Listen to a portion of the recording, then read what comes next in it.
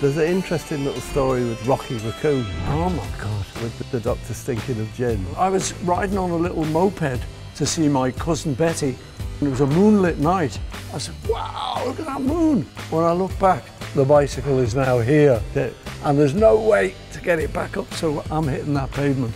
They smashed my lip and everything, it was bleeding away. I go, hey Bet, don't worry, but I've had an accident. Ah! And she said, oh my God, ring the doctor. I think it was around Christmas time.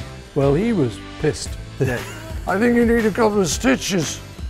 I'm going, okay, have you got anaesthetic? No, I've got a needle and thread.